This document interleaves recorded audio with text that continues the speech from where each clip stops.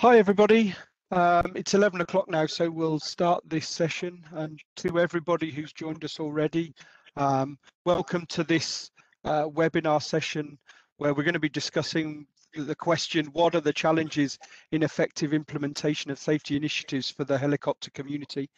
My name's John Franklin, I'm Head of Safety Promotion at EASA. And this is the first of what will hopefully be a number of webinars and online events done as a collaboration between EASA and our Together for Safety initiative, the European Helicopter Association, and also with Heli Offshore. And I'm pleased to say we have what I like to think is a bit of a dream team here as a group of people for our first discussion. So we've got representatives from the three organisations, and I'll ask them to introduce themselves. So first of all, David Solar from EASA, can you start and introduce yourself to our audience, please? Sure, John. Hello, everybody. Good morning or good afternoon, wherever you are in the world. Hopefully, you're in good shape and safe. I'm David Solar. I'm the head of the General Aviation and VTOL department in the Certification Directorate. Maybe to make it short, it's being responsible for the certification and continuousness of all flying aircraft except the big birds, so from the business jets to the light UAS. Fantastic. Thanks for that, David, and it's great to have you join us. And next, Thierry, maybe you could introduce yourself, please. Yes, with pleasure. Hi, everybody. I'm Thierry Couderc. I am from France. I am the executive director of the French Helicopter Association and the vice chairman of the European Helicopter Association. In my background, I had been expert in human factors and sociological problems with air safety in the French Navy Fleet Air Arm. Fantastic, thank you. It's great to have you with us. And finally, we're joined by Tim Rolfe from Heli Offshore. Tim, can you introduce yourself to our audience, please? Good morning, John. Thank you, and good day to everybody. It's a pleasure to be here. My name is Tim Rolfe. I'm the CEO of Heli Offshore. I joined Heli Offshore and the rest of the team there in July last year. And prior to that, I'd had 30 years working with Bristow helicopters in a number of operational training and safety roles. Fantastic, and it's great to have such a great panel of experts to discuss. Hopefully, we're over 130 people now. Before we kind of really get into the discussion, I'd just like to kind of do a few bits of housekeeping, particularly for the audience. So because of the challenges we always have with these WebEx, with some people muted and some people not, actually the system's set up so all of the audience members, you're all automatically muted. What we would love particularly is for you to ask questions during the session, and particularly as we get to the later part of the session where we're talking about the challenges of really turning all of the different recommendations and what we're talking about in terms of safety actions into reality on the front line for the helicopter industry. Obviously feel free to ask questions through the whole event, but particularly for that part, we're really interested in the views and the thoughts of you as the helicopter community in terms of, what barriers do you see to implementing all of the different safety initiatives, particularly whether it's from EASA or other organisations. So we'd be really interested to do that. And we would like you to do that if you can put your questions in the Q&A function. So on the right-hand side of the screen, you will have a chat and a Q&A. If you want to ask me as the host anything specific, more logistical problems, you can drop that in the chat. But if you have specific questions, you can put those in the question and answer in the Q&A, and then obviously we won't be able to necessarily answer them all, but we'll answer as many as we can here. We will be recording this session and then putting it online afterwards on the EASA event webpage for this event, and then sharing it also through the different associations, through EHA, Heli Offshore, and particularly also through our EASA Together for Safety Rotorcraft community. So yes, we'll be recording it. We always get that question a lot. And then also, what we'll try and do is take as many of the questions and try and answer those as well. And we're going to create an article around this discussion for our AirOps community as well. So there's lots of kind of ways we'll use this material. And one of the key things, so many events that we attend, even I attend, that people attend these days are, it's like a one-off event. You go to a thing, you have the event, and then you leave. And really what we want this to be the part of is a continual discussion about safety within the Rotorcraft community. And it's something the whole idea of the Together for Safety initiative and the collaborative approach that we're taking is around having those kinds of conversations where it's normal to have discussions about safety, and it's accessible and easy. And particularly on the Rotorcraft community site, we have the different topics. They're there to provide with the ability to add comments and ask questions. And similarly, the Rotorcraft community is a great place. And similarly, we also have a LinkedIn group for a group called ESPNR, the European Safety Promotion Network for Rotorcraft as well. So we have lots of opportunities in order to engage with the discussion, and we really encourage you to do that and join with us. So as I say, in terms of the subject itself, we were looking for something. What could we pick as a good topic for a first sort of strategic webinar about how do we implement safety in the Rotorcraft community. Obviously from our side at EASA, we have something called the European Plan for Aviation Safety that has lots of plans and specific safety actions. We also have, hopefully you've all heard of our Rotorcraft roadmap that David's the leader for, where again we have specific work streams and activities and actions at a collaborative level for the European aviation community. But we have all, the challenge of course is we have all of these different actions and all of these different activities going on, and the question we've been asking ourselves in the setup of this event is whether we're clear about the safety challenges that we face. Are we providing you as the industry with clarity of what to do and how to do it? And then once that information has reached the front line, and yourselves in the active helicopter community, is it easy for you to then put those into practice? Certainly the experience suggests it's not, and it's really useful to have a discussion about what those challenges are. And particularly, we're going to break this discussion into 3 parts, and the first part particularly is then how do we take that best practice and those actions to the front line in the first place? How do we set clear enough expectations? Do we communicate to industry in the right way? And how do we manage change and manage the activities? And firstly, perhaps if I come to you, Tim, can you share some thoughts from your side about how we take best practices to the front line? Yeah, certainly, John. I think the key to ensuring that best practice gets to the front line is a very deliberate and managed process which turns the recommendations into action. I think experience shows that there's many reasons why best practices and recommendations don't get adopted. I suppose people look at them and ask, is it mandatory? Do I need to take on a recommendation or a best practice? Is it just somebody's good idea? There may, of course, be a misunderstanding of the recommendation itself. What's it actually setting out to achieve? Perhaps a lack of understanding of the safety benefit. And if there's a perception with a recommendation or an action that is just going to add work to my daily life, combine that with a lack of understanding of the safety benefit, and you've got a real challenge. The question is, why would I do this? Why would I use my time and resource to do this? And there's also, I think, a conflict because most operators who have been around for a while and have got approved systems are already doing what they consider to be a best practice. It's recognised by either the regulator or a customer as the right thing to do. It's been approved, so there's potentially a conflict there. And there might also be conflicts between, if operators are operating across regions where they've got multiple regulatory requirements, there might be a conflict there. Indeed, certainly in the offshore world, there's a potential for conflict with contractual requirements where operators are looking to meet the requirements of a number of different customers. So each of those potential blockers has to be addressed, I think, to enable the adoption of a recommendation or a best practice, and it needs to be done through a deliberate and planned process. It won't just happen because we want or hope it to. Yeah, and I think that's a really interesting point, isn't it? It's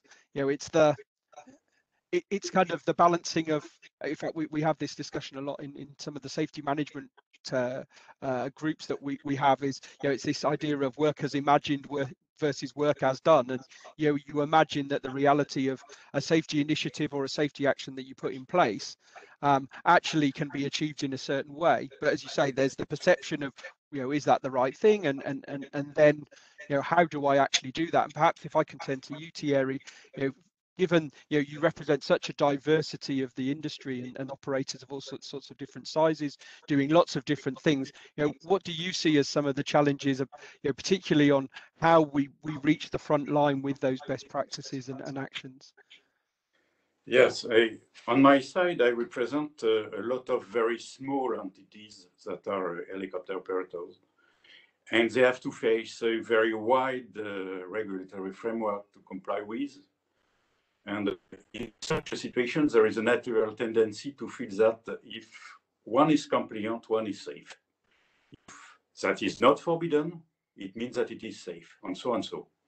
Thus, the best practice concept is quite difficult to promote in this area, because it could be regarded as a contribution to the administrative burdens to which the operators need to address. And I would say that it is probably more or less the same for the representatives of the administrations and services that are tasked to assume the surveillance of the industry. In addition, seen from the playing field of the staff of a helicopter operator, the difference is often seen between a recommended practice and a regulation. If, for example, a recommended practice is included in the operational manual of an operator as a means of compliance, this manual is then approved by the authority, and the compliance with its contents is now mandatory inside the company. Thus, the recommended practice is now regarded as a rule to comply with by the front line. And they don't make the difference if we input another, if we advertise for another best practice, for another recommendation, in that very, very heavy reference to address as in regulatory, in administrative burden, generally speaking, safety concept. As Tim said, the contract with the contractors may have their own obligation to fulfill, and it might be very, very hard, and it is not easy to be heard by the front line, by the playing field of the operators. Thanks for that view, Thierry. And I think what you highlight there is particularly, you know, one of the interesting challenges is that, as you say, sometimes there's almost, I wouldn't say too many actions, but, you know, it's identifying what are the really important things we should be doing. And then the differences, as Tim talked about, between regulation, good practice, you know, and everything kind of in between. And perhaps that's a good time then to turn to David. And I know, you know, we have lots of actions in our Rotorcraft roadmap, you know, and from our side, do you think as a regulator, how can we help actions at the front line from our side? Yes, yes, indeed, this is a real challenge, and that we've noticed that.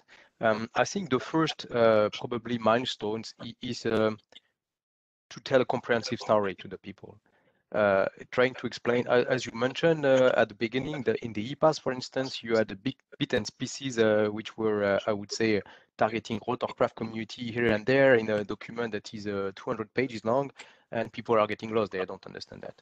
And that's why, for instance, we've been through a new format of the EASA with some specific Rotorcraft aspects where actually we can gather all together the different actions to give a comprehensive picture of the actions and why they are targeting this and these communities.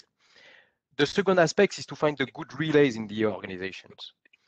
Because, you know, an authority, whether it is at the European level or nationals, then it's cascaded down the messages within each organization. And to reach the front lines, we have to find the right relays, people that first understand what are the intent of the actions, translate them into their operational framework and specific situation, and then communicate it to their frontline in the right manner, in a positive way, not as a burden. Usually, you know, it's often perceived as being burdensome, and it's really highlighting what would be the benefit, the backgrounds, and how it could change within their daily operations. I would say one of the other point is to benchmark themselves, and that's really something the community is not used. Heli Offshore is a good example, and where with their big data, they've started to benchmark some of the operations in an anonymous manner. But then you could realize how different you could be because everybody, you know, in each organizations do their procedure, and at the end, the outcome of that in the good faith and thinking they are the best ones. But sometimes, you know, and especially in small organization, you are blind about what's really the common practices outside. Benchmarking yourself via organizations could really put some light on some areas that you were not conscious of. And that's really something which is very interesting. And the last is the feedback loop. You know, from the front field, the feedback loop, okay, this action makes sense, or it does not. And sometimes with the reason why and how we could adapt it, because the people doing are the best placed usually to really make the difference and adapt some recommendations, best practices to their local, I would say, environment in the best way. And this flexibility needs to be kept also within each organization. Yeah, and I think you raised some good points. Actually, some great points came out of that discussion generally, and I think, you know, particularly one thing I was thinking about as you were saying, you were talking there, David, is the you know, is the word translate, and particularly in context of making sure we translate it into the right operational context first. Because if, you know, when we were preparing for this, we were talking particularly also about the importance of reaching people in national local languages. But actually, it's interesting. One of the things when we were setting up the idea of our kind of how we would do safety promotion and the context of Together for Safety, and what we're doing with the European Safety Promotion Network for Rotorcraft with the ESPNR is actually one of the biggest things is speaking in the right language. And as I say, there's the national language, you know, so people can read it, perhaps not necessarily just in English, but it's in the right operational language as well, and using, you know, dare I say, one of the biggest things we're trying to do more of, and I think we can help a lot with that collectively as a community, is, you know, kind of, you know, whilst lots of things might be positioned in kind of regulatory speak, for want of a better word, is how you can actually turn that into something that an operator can read, understand, and do something with, because the message, and I think it's about the clarity of message, which is a really interesting one. I think that's quite an important one. And interestingly, we've got a first question that came in from Dave Harris, and he was asking basically with his so within their company, their minimum standards are all traceable to events and findings and the things that cause them to be adopted in terms of actions and activities. And could EASA provide easier traceability of safety measures in that way beyond formal accident investigation recommendations?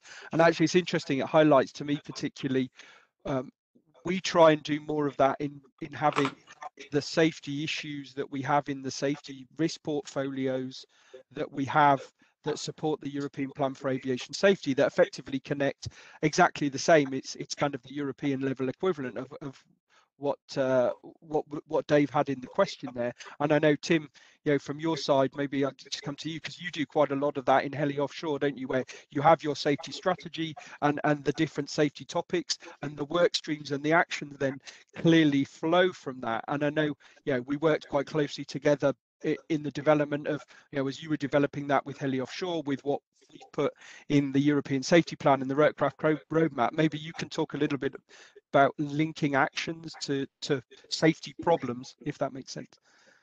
Absolutely, John. I think it's imperative. Otherwise, we all spend all day trying to resolve all safety issues, which, as we know, is impossible. So there's got to be a degree of prioritization, and it must be based on safety benefit.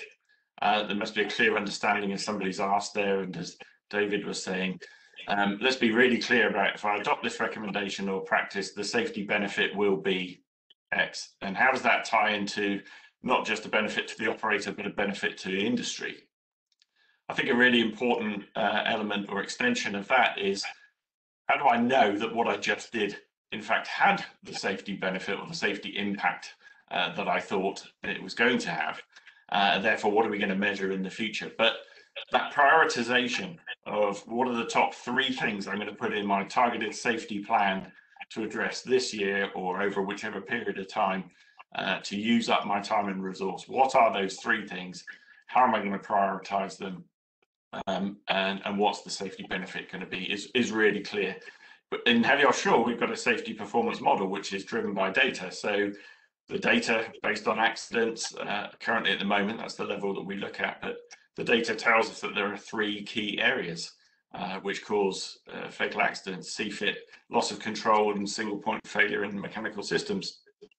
So our activities and our actions within the work streams in Heli Offshore are directly related to improved safety outcomes in those 3 areas. And when you've got that sort of end-to-end story that David talked about earlier on, I think that's what helps to achieve enrolment to the level necessary to really drive action.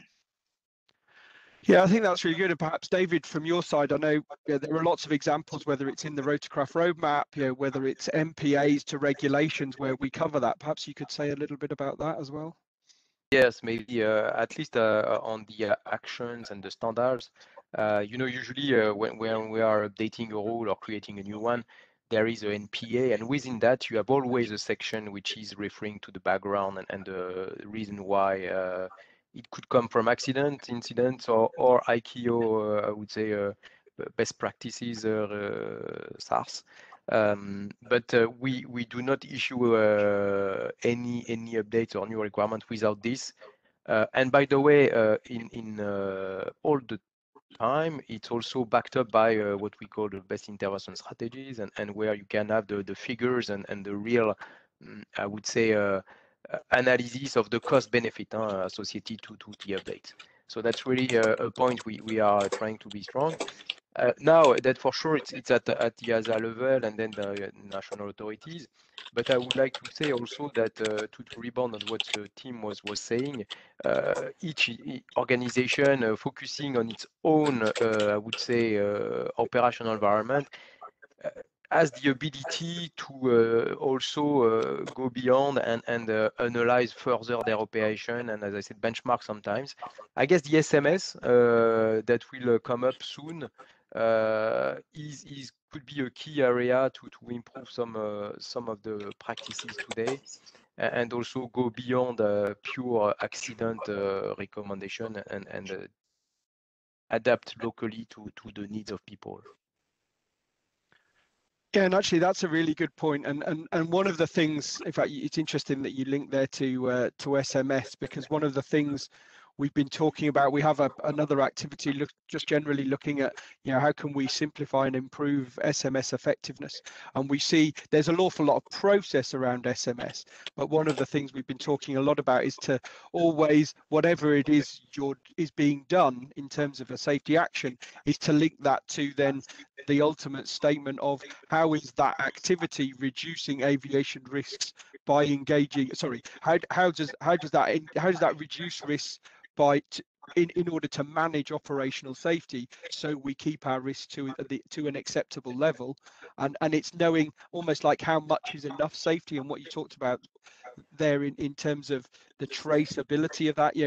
I realize, even from some of the questions, it's always great to understand that regardless of how good a job we might think we do at communicating from our side as EASA about the EPAS and where the actions come from and things like that, actually it's something perhaps I've taken away here as an action already for us to kind of promote more about the connection between where the actions come from and in terms of not just accidents but the wider analysis, as you say, the best intervention strategies that sit behind the the MPAs, and then also the Rotorcraft roadmap. And perhaps we've got another question that that perhaps I could put to Thierry, which is kind of an interesting one, particularly from your side, as from the with so many particularly small operators, is Carl has asked, who decides what is considered good practice, and I guess that's the biggest challenge for small operators, is if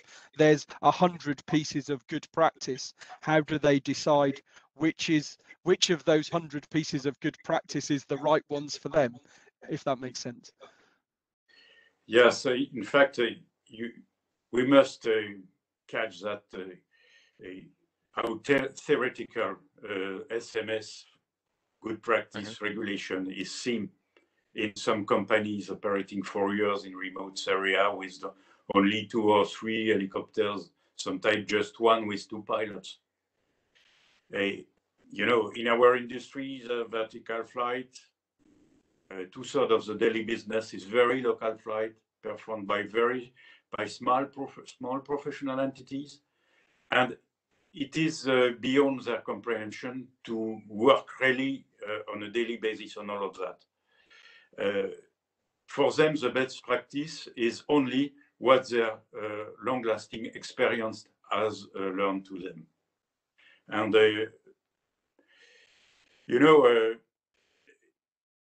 in those small companies, the crews seldom feel unsafe by their very sociological temperament. They are enthusiastic for their daily job and feel naturally optimistic. So they would not probably not feel easy with the flight, which is a demanding occupation, if not. That doesn't mean that they are not cautious, but they have a cultural way to manage their own safety. We could summarize that by the sentence: we always have done this like that, and we are still there to speak about it. So let us, your best practice SMS, even the SMS is hard to make working, except just to comply with the rule, to make something consistent and something useful for safety in the very small companies. Thanks for that, and I think that's a really good opportunity perhaps to move on to kind of the subject slightly, and particularly looking at, we've talked particularly about actions and best practice, but then once it comes to the turning that into action at the front line in organizations, perhaps Thierry, if I could kind of come back to you at the next steps, what do you see as some of the biggest challenges for the organizations you work with in actually implementing things at the front line in that context? What kind of challenges do you see? Okay, the problem, the daily problems that I have to face is a problem of language with my members, with the population I have described previously. You must know that those pilots do not have to address international procedures on a daily basis. They are even seldom in contact with ATC for their daily job. So they have not a lot of occasion to improve their international communication proficiency. They have not a lot of occasion to improve their English. So in such a population, promoting best practices is more or less like advertising for an optional refinement, amongst a lot of other requests that are mandatory for white part. Then the related communication must be attractive, I would say even seductive. So to reach people in their own language need to be regarded as a prerequisite.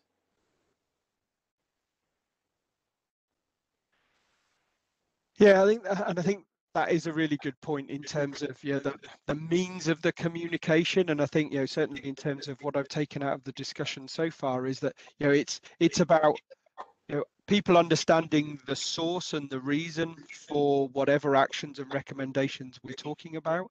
It's then about being clear what the action is. There's then the challenge of how do you prioritize between 100 pieces of best practice potentially, and I over kind of inflate things for effect at this in this stage. And then it's the when we're passing that information to the people, it's the manner in which we do it, both in terms of language generally, and are we talking regulator speak or are we talking common sense? And I think that's a big thing where, you know, the more we can translate complicated regulatory things that might be very, very big into a more common sense approach. And it's interesting, you know, from our side, you know, we've been learning a lot about kind of the marketing approach. And traditionally in aviation, you know, in marketing, that people talk about a marketing funnel, and you have certain kind of detailed things at the bottom and less kind of slightly more digestible things at the top. And I think certainly that's something we've learned a lot from there. And maybe if I could turn to you, David, now in terms of, you know, turning recommendations into action. You know, we've got lots of really, you know, certainly from our side, you know, there's lots of analysis that goes on in order to address the top risks, you know, the analysis to identify the risks in a collaborative way, you know, the work in the Rotorcraft roadmap, you know, some great initiatives, you know, particularly in terms of, you know, last year we had a huge focus on the safety benefits of technology. There's a whole work stream here that's led to things like the latest virtual reality VR motion simulator approval in the last week or so. You know, maybe you can say a little bit about that side and the turning recommendations and ideas into action as you're sort of spearheading that work. Yes, definitely. As you correctly mentioned, so for instance, the Rotorcraft safety roadmap has been built about principle and then broken down into actions. And obviously, the main challenge is the implementation. So we are at the beginning of the road, for instance, but you've mentioned a couple of them. First, indeed, we have qualified the first virtual reality simulator last week to really, I would say, reinvent the training, especially on light rotorcraft. And I'm sure it's going to be a game changer. What it requires, I can tell you, it's a lot of energy, resilience, and being stubborn from time to time to convince people that it's going in the right direction. But then what you can notice, and that's something that is down to the feedback loop, is that when you have a success like that, it has you know, a snowball effect. And then people start to realize that, yes, first we can change. Secondly, sometimes for the better, simpler, more efficient, and at a lower cost. Because I can tell you, a virtual reality simulator, as it is today compared to a full flight simulator, we have an order of magnitude of more than 10 to 15 in terms of cost. And that's really then this ball effect that you have to really I would say capitalize on to bring all the goodwill and people around you. But indeed, the first steps, breaking the ice, I would say, or breaking the habits, is always the most difficult. And definitely, and it's valid for all kind of organizations, from big to small. It's even more challenging for big. Changing the habits, changing the way of thinking, is definitely the biggest challenge. But once you've done it, you demonstrated it on some couple of very targeted example, then people start to realize that yes, it works and you can change, we can change all. And at the end of the day, the benefits are coming. That's what we've seen on the virtual reality simulator. And typically now we see that it's start to boom around, and even the ops environment and the FCL, which is quite traditional way of thinking and approaching the crediting, the training and stuff like that, do see now the full benefit of it. And I'm sure we could see some real change in the future. And if it's valid for some specific, it is valid for all kind of action, definitely.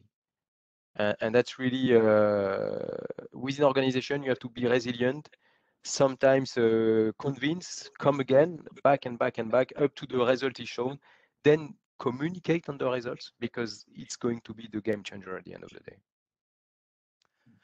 Thanks, David. I think there were some really good points. If I maybe pick a couple out, is one of the things you used the word at the end there, the communication part. And I think this example of this webinar hopefully is a great example of having this collaborative approach to our communication as well. We talked a little bit earlier about the situation if you've got so much information that it's hard to know what to do with, and then particularly you then get the challenge of, well, how do you know what's the most important things? How do you demonstrate, as you talked about there, David, with the virtual reality simulators, is by having a targeted project with a clear benefit and a positive outcome that you can communicate well. And I think this is something we're particularly trying to do through through our collaborative efforts, I think. And it's a great example where in the past, so the context I've been using is quite often safety in aviation is like being in a room with 100 people all having 100 different conversations,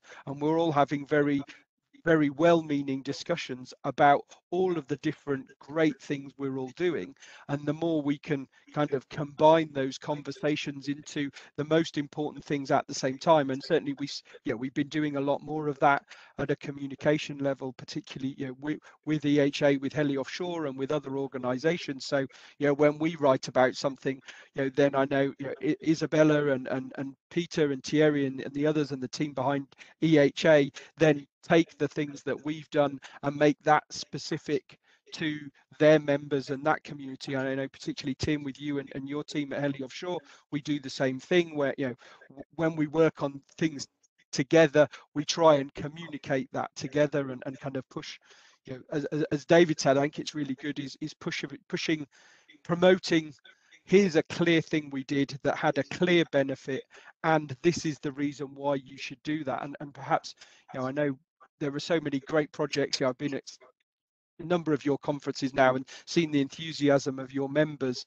around the different work streams and projects, and perhaps you can talk a little bit about how you've kind of turned recommendation into action at the front line within Heli Offshore. Yes, certainly, John. Before I do that, I'd just like to sympathise totally with Thierry and his issue around language. I think, of course, there's that language when that language issue, across multiple nationalities. But I think safety itself creates a challenge, even for those for whom English is their first language. What does recommendation mean? Is it mandatory? In some environments, a recommendation should be taken on unless there's a reason not to do so. In others, people might assume that a recommendation is to some degree optional. Is best practice, is that really the distillation of lots of different operators' practices with the best pulled out to create a best practice, or is it just a good idea from one or two groups? So we have to be clear on that, the use of that language, I think. But coming back to your point about how Heli Offshore's attacked this, well, Heli Offshore, as you know, has created a number of recommended practices, which genuinely are the distillation of best operating practices from member organizations and beyond. And they've created documentation and then published them. And I think, to start off with, hoped that they would be implemented. And we realized that actually we need that very deliberate process to go through to ensure that the risk of anybody opting out of implementing is reduced to a minimum. So we've created a tool. It's based on a very basic process loop, but it addresses, I think, most of the key issues that have been raised so far. The first stage is access. It's connecting the potential adopters of any recommended practice with the people who wrote it. You've just talked about the need to communicate and understand what's the intent of this recommendation. What's going to benefit everybody? Why did we write this way? And I think the conversation is really important, because it doesn't always lift off the written page in the way that the writer intended every time. The second stage is then allowing an operator to go through an evaluative process and say, where am I? What are my current practices versus this new recommended practice? And if that requires an operator creating a gap analysis tool, there's new work we've just given to them. So we've created the gap analysis tool for them around the particular recommended practice. And as you said earlier on, if you can reduce 10, 20, 30 pages into a list of very specific actions or requirements, and people know that they're answering now, am I aligned? Am I not aligned? Will I choose to align in the future? That's a really important process. And we can save people time and energy going through that exercise. but also it allows us to collect data so we can see where is the industry at in terms of alignment. And David, I think, talked about benchmarking in his introduction. If through the use of this tool, individual operators can benchmark themselves in terms of alignment with the rest of industry, it's all de-identified, but at least they can see, and that maybe helps shift the idea of, no, I don't need to adopt to, well, hang on, we're maybe odd ones out here.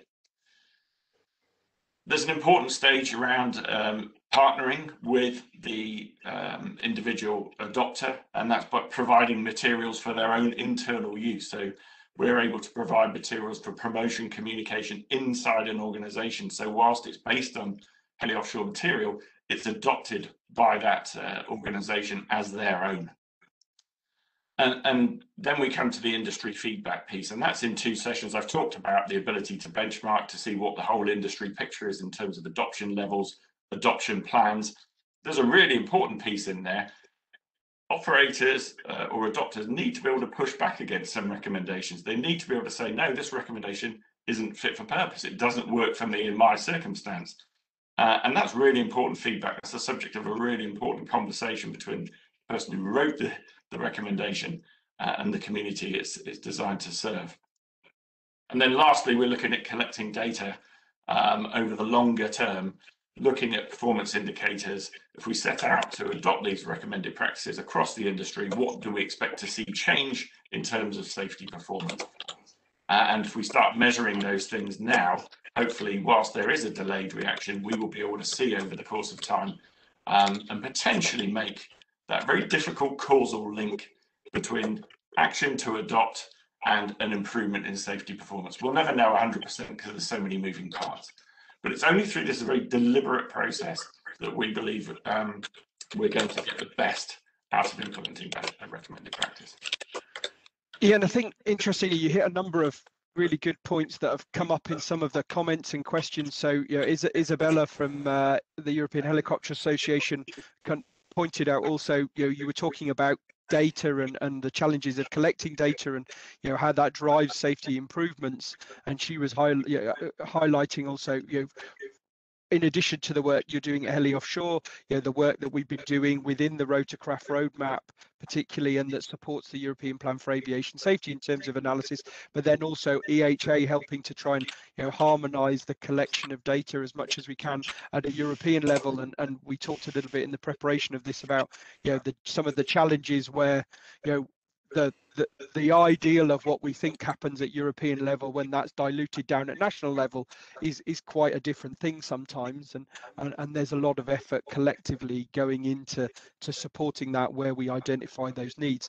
And actually it's interesting that Alexander from Airbus Helicopters, that we work very closely with on safety promotion activities, pointed out and reminded actually also that, yeah, we've talked a lot about collaboration with industry, but actually it's important to highlight particularly also the collaboration that happens with the national authorities to support the industry. And, you know, we have now, as part of the EASA Rotorcraft committee, which is kind of the key advisory body for the Rotorcraft community, yeah, we have sessions with the NAAs as part of that as well.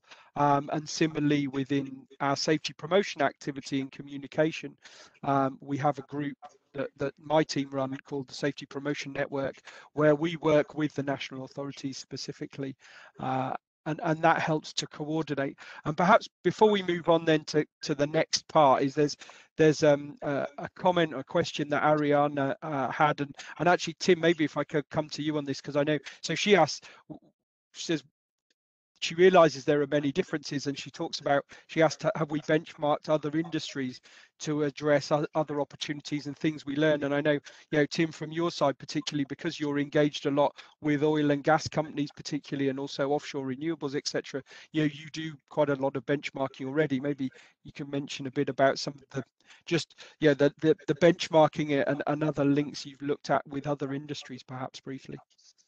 Yeah, certainly so, John. So yes, in offshore oil and gas, there's a huge client community who are being served by the operators, each of whom have their insights, thoughts, and contractual requirements around best practice.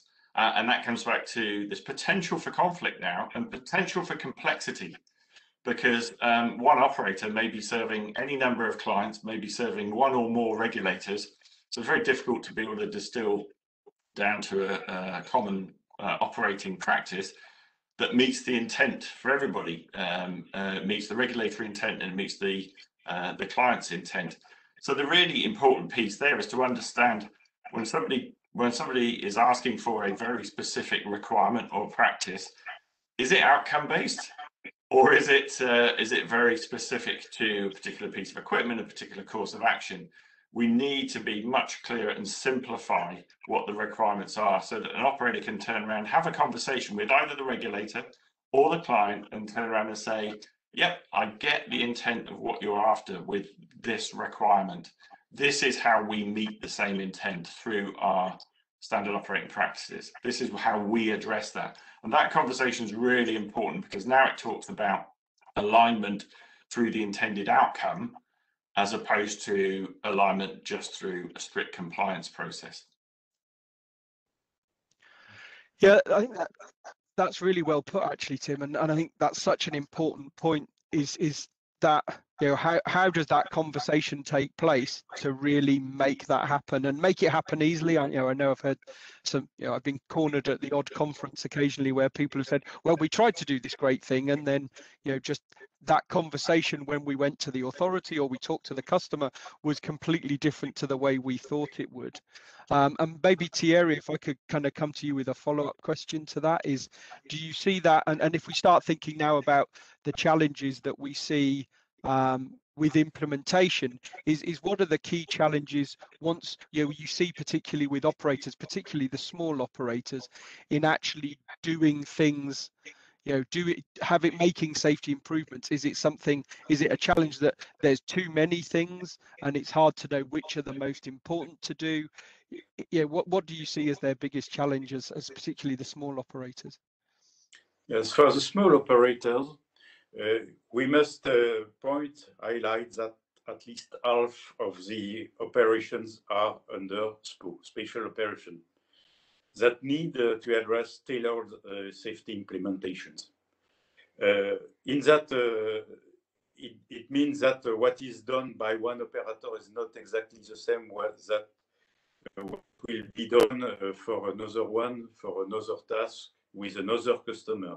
Sometimes the best practices that we promote may seem inconsistent with the customer's requirements, mainly because they have to face other regulations than the aviation one, for example. And we use recommendations to help our operators to address their special operation requirement. And it is not always easy to see from outside what is a regulation, something you need to, what is mandatory, what is the guidance to help the operator to do their job, what is a method of compliance, what is recommendatory, and sometimes one change to the other because, for example, a national administration that has to qualify a safety concern say, I will use this recommendation and something you must comply with. And in some occasion, the customer says, oh, no, it's not possible because on my view, we must comply with the safety requirement, for example, of the civilian worker for power lines or for the firemen or things like that. Besides that, with regard to the working law that could impose nationally other rules that have been negotiated with the union that are different from the aerial one, we may have some inconsistency between what we are promoting on a daily basis as an association that work on air safety and what is the perception of the problem from the manager of a company. Because we are working only on one way, the air safety, the European regulatory framework for aviation, the EASA, but it is not the case for our members. And actually, it's really interesting that I had a separate conversation with somebody and an operator in one country in Europe where I think particularly this is a problem for the helicopter community, where, particularly in this example was particularly in HEMS, where there was one element where, well, is it under national rules as a state flight equivalent, or is this under EASA rules? And you can kind of flip a coin, and there's something that, well, I could do this in this way, or actually there's then, dare I say, in this case there was discussion of, well, if there's pressure to meet the contract to the state under state flight rules that makes something possible that might not be. And I know, as a community, the helicopter rotorcraft community kind of faces that challenge probably in aviation more than anybody else. And I think that's an interesting one for us to take away and kind of think about also in terms of the challenge. And perhaps, David, if I can come to you now, and similar question is, what barriers you see for the industry in implementing safety improvements and best practice, and particularly from our side, from EASA, how can we support the industry in that implementation? I know there's lots of things already going on in that area. Yes, and one point was to tackle one of the main comments, too many regulations, or I would say too many burdensome regulations. So that's why in the frame of the Rotorcraft safety roadmap, we've launched an activity about simplification of regulations and trying to identify together with the community and the operators, and we've launched a survey for that. Typically, which requirement they consider with no safety, I would say, added value, or with too high administrative burden. So that's the first aspect. The second one is also addressing one of the points, and it's the link between operator and national authorities. And having what we see very often is a conflictual link or relationship, while we would definitely promote a more partnership relationship, because we are all in the same boat, whether you are a regulator or an operator. At the end of the day, we want the business to grow for everybody. It's the whole community plus the safety associated to that.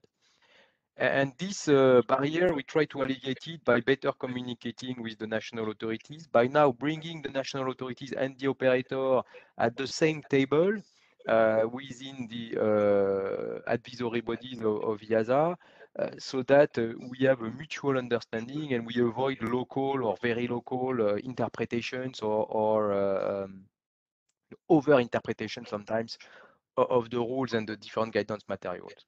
And lastly, we are trying to build, and hopefully we'll do that by the end of the year, a kind of helicopter rule book, so that operators will not have to chase the regulation in the ops, FCL, or other kind of regulations. But they will have, a book where you are not mixed with all other regulations. It's the one that are targeted to helicopter. And then, based on that, we could have the associated guidance material.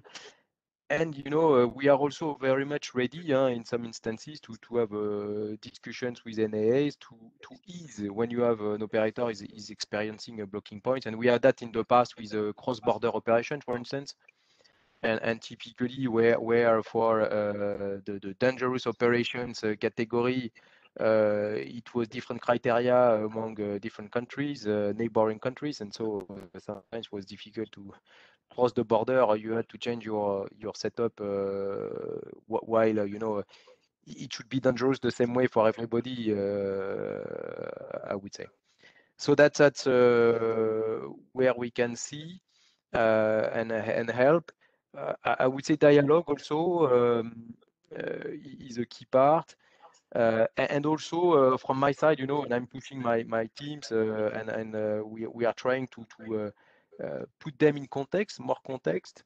Well, obviously with the COVID crisis, it's more difficult, but sending our people into real operation environment so that they can really feel what is the reality of the field, and then absorb that, because sometimes most of our people are coming from that field, but things are changing over the years. The environment, the economics, the relationship with the customer, with the national authorities. And for instance, we had with the EASA an exchange where we were able to send some of the people doing some day operations to grab what does it mean on a daily basis, what is a usual day at the front line, and have a direct discussion with the people, not filtered by because what we have by some bodies which are higher up in the hierarchy.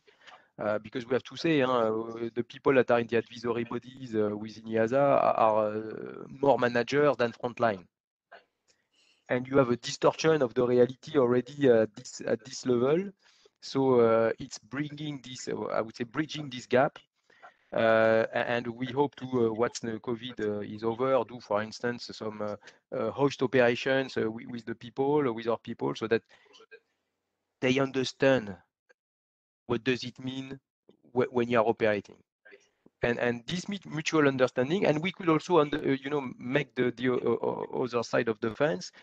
First, show a more human, authorities. I think we are all human, and sometimes we have the feeling, discussing with people, that we are far away and kind of ivory tower. No, we want to have the dialogue and have this really engage. And also express also sometimes directly to the front line what we are doing, why we are doing, and the message is also not filtered, in that way, because the filters are the 2 cents. You have always, and that's at the end of the day the best way to move together towards a mutual understanding and a mutual set of actions, commonly agreed, because that's very important, and commonly prioritized. That's what we've done with the Rotorcraft safety roadmap, and on the streams we see the community that are fully engaged. It's fully engaged, even though it's ambitious. But sometimes the ambition is actually gathering people around the goal. That's really what I wanted to say. And I think you highlight so many fantastic points there, David, and the idea of the commonly agreed, commonly prioritized. I think I've written that down and starred and highlighted it as one of the kind of big takeaways here. And I think also what you were talking about there is the closing the gap between the regulator and the front line, and making that conversation more dynamic and more real. And Tim, I remember when we first started having our analysis meetings with the offshore community and inviting everybody to Cologne, and that worked. But actually, the real breakthrough started to come when we started holding them in Aberdeen, and actually having the discussion, in the offices of CHC or Bristow's or Babcock or whoever, then, and actually getting the front line, closing that gap. And I think that that really made a difference. And perhaps as we head towards the kind of final stage of this, Tim, maybe I can kind of turn to you and your thoughts on what do you see as the challenges of implementation at the front line, and how can we address those? I think just to pick up on that frontline communication point, hugely important. At the end of the day, whether we're a regulator, whether we're an association, whether we're an organisation, our job is to serve the frontline and make sure they can do their job to the best of their ability. So understanding what it means to them to be able to do the job and be able to take that away and distill that into any recommendation or best practices is hugely significant, very, very important. If we can achieve that, we'll have taken a major, major step. I think in summary, John, it's really back to a number of points that have been discussed. Open, clear communication. Let's get that connection right. What is it that we're trying to do? Why are we trying to do it? What are the safety benefits? What is meant by this recommendation? Let's have a conversation between those who are going to use it, those who want it applied, to make sure that it's as sound as it can be before it gets adopted. Understand that safety case. Let's try and simplify the adoption process. So wherever we can, let's just make sure that's as straightforward as possible. We're not adding work to an already burdened frontline or organisations. And then let's do what we can to collect the data around adoption levels. So we've got a good picture as an industry. Where are we at? We've come up with this great idea. We think it's going to make a safety benefit. Just how far has it been adopted? If it hasn't at all, then why would we expect there to be any difference in our safety performance? Yet if we're targeting agreed, as you say, commonly agreed priorities, and we can bring everybody along, and we can then make that link between the adoption and hopefully somewhere down the road an improvement of safety performance. I think that cycle, that loop, is a really important process to try and establish for all of us. Fantastic, Tim, and a huge thanks to all of you. We're kind of reaching the final, the end of the session now. Maybe just a final point. I think we answered most of the questions. There were some that we didn't quite get to. I was just going to make two last points based on the questions. So somebody asked about, the message is great from the commercial side, but how does that apply to general aviation and other activities, helicopters or otherwise? And actually, interestingly, last week we had our EASA General Aviation Season Opener session that did exactly that. And actually, we know some national authorities and associations have been doing that at national level, and we're trying to encourage more of that. And again, it's about closing the, it comes back to what we were talking about there, closing the gap between, the regulatory community and the front line of operations and bringing those together.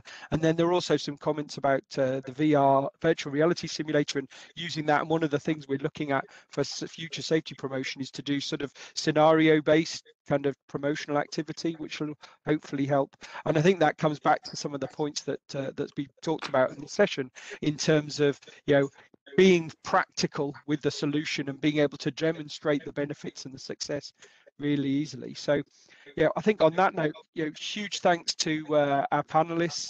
Thanks to you as an audience. We'll post this, as I say, in the events page and the community site, and obviously EHA and the Heli Offshore and the other organisations will have the recording as well. So from me, huge thanks to our panelists, and thanks to you as our audience. So we'll close the session there. Thank you. Have a good day. Thank you. Bye-bye. Thanks, everybody. Thank you. Bye.